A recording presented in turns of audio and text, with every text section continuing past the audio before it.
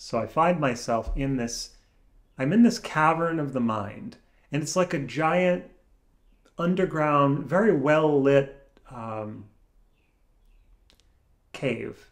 Maybe it's kind of like the dwarfs from Lord of the Rings, those big caves that they would build in the mountain. So I'm in this giant cavern, and there's all kinds of little hallways and pathways and tunnels and things that go out from here. So let's see, where do I want to go? All right, so I'm climbing up, climbing up into this one little tunnel.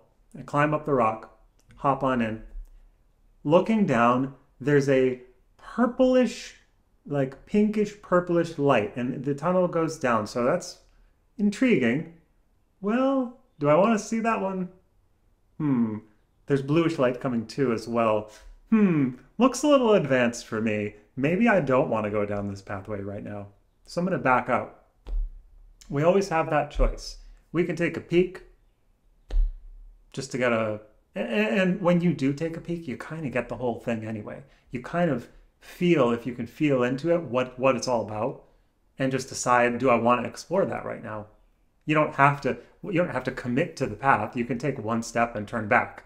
It's like the longer we go down a single path, the more that sunk cost fallacy kicks in, and we feel like, well, we've got to keep going, which I understand.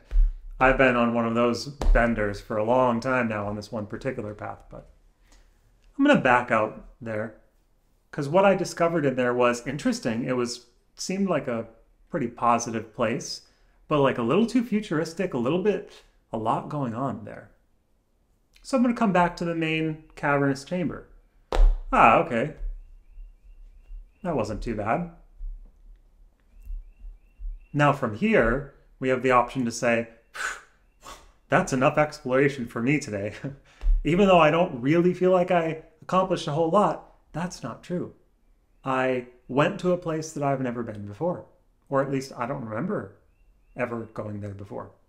What did I do? I peeked over the little hill and I saw some different colored lights, and I was able to say what colors they were. Pinkish, purplish, and blue.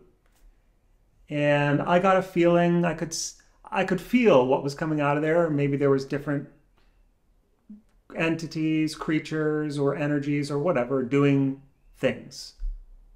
Maybe some almost like gnomish, or like, not scientific, but like people who might be creating very advanced futuristic magical artifacts. Like, for example, a wand, like a giant staff made out of extremely dense, I don't even know what element you would call it. I'm not sure if it's even something we know about. Some kind of material like that can open up rifts in space, time, and do all kinds of crazy, powerful magic. Things like probably that I don't necessarily need to know about right now at this stage in my life journey. So I returned to the main chamber, and I'm content. I personally have done enough. And whatever it is that I felt like I needed to learn, I've learned. And I can always revisit that again. So if I make another video like this and I sit down, I might remember and be interested in checking out that same tunnel again, or not. For me, it's more about what am I feeling in the moment. Alrighty then. See you next time.